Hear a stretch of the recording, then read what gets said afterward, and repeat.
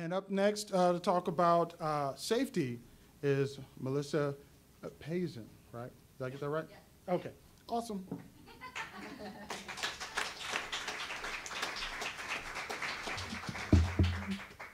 What a treat to be with you all. What a privilege to be with you all. I have a funny story. Just about to the day, 10 years ago, I had to have a talk with my children. My son, Christopher, my firstborn, at that time was 20. My daughter, Kate, at that time, KT, was 17. I had been single since Katie was 5 months old. And at the wonderful age of 17, the poor child was about to get a stepfather. So you say, how did you meet this man? Well, let me tell you. At that time, I believe I was Melissa Pazen 2.0. Having been trained as a psychiatric social worker, I was working in the field of technology. Makes perfect sense. I could do grief counseling when the computer wouldn't work. And over the Memorial Day weekend, I and a number of my colleagues had been installing new software at our place of employment. And on Sunday afternoon, I needed to launch my computer, go to the internet, and download some technical support data that we didn't have and we clearly needed. Up popped the most common browser at that time, Yahoo. Prominent on Yahoo's site that day was their new deal, Yahoo Dating. Now, the guy I'd been seeing for about 7 years was turning out to not be the love of my life. And I thought, I'll have to come back to that. Between Memorial Day and the 4th of July, I met more losers than you can shake a stick at. And I look like this. They come in all shapes and sizes, boys and girls. They can be gorgeous. They can look ridiculous. You just don't know from how they look. And then one morning I thought, well, you know, this isn't working for me. I'm going to take down my profile. I'm done with it. So I went online, got to the Yahoo's match site,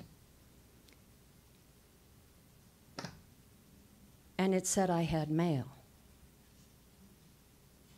And the mail was from a man who told me about his pug dog with whom he was having conversations because his wife of 31 years had died the year before. He told me about his love for Zydeco music and New Orleans. He poured out his heart in 2 pages. And he had me at that point. So I wrote back. And he wrote back. And I gave him my number. Because I knew it was okay.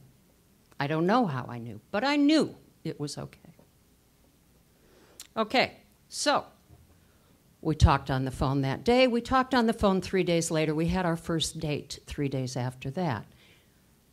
6 weeks after that, because I'm so careful in my planning. We were engaged. And then I had to have this talk. And Christopher, God love him, said, "Mom, you know, if I did this to you..." I said, "Yes, dear, if you were to tell me after 6 weeks that you were getting married, we would have to have some significant talk." To which he replied, "But you know, at your age, you brat. I guess you got to get on with it," he said. Katie just sat there with her eyes big, thinking, holy fill in the blank. My mother is getting married again. My father is getting divorced again. I am starting college in a year. I have to take the SAT. My best friend is going to a different school from the one that I will attend. I know it.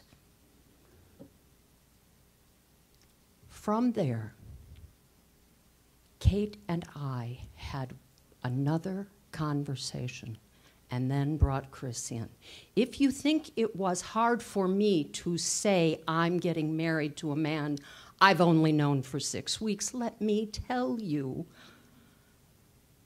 I needed to reassure my children that their safety was my #1 priority. I had a stepmother. My father had given us this line about how we would always be #1. Didn't always work out that way. But for my children, ladies and gentlemen, my #1 job was to make sure that they made it to adulthood without becoming axe murderers, finishing enough school, and being useful members of society. That was my job. And so, starting with Katie and then with Kate and Chris, I explained something.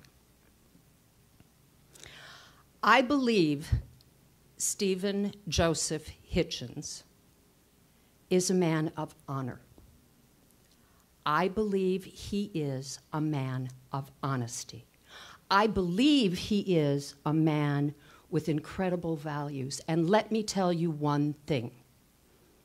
If you are ever in a room with Steve and I am not there and you don't feel comfortable, you leave the room and you come to me.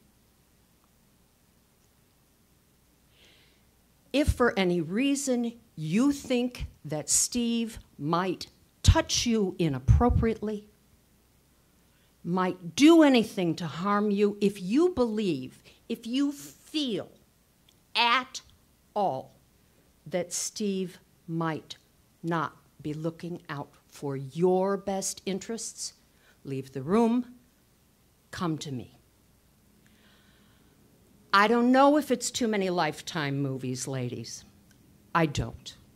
But I can tell you, time and time again, we read stories that are true and they are factual about step-parents who molest their stepchildren.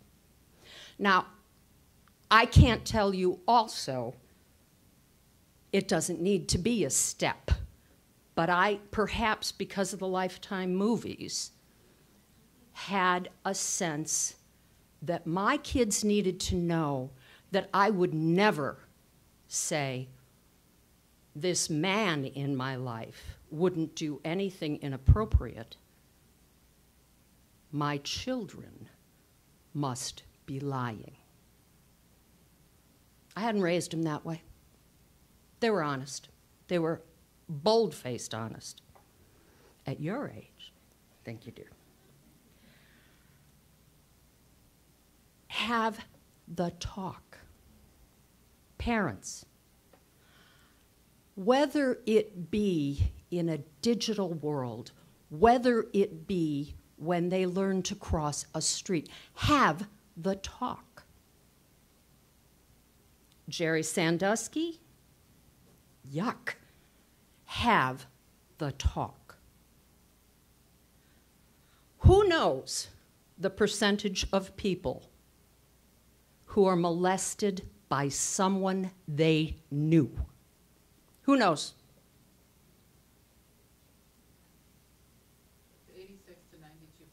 86 to 92% know the molester, which means 8 to 14% are strangers. Have the talk. Thank you.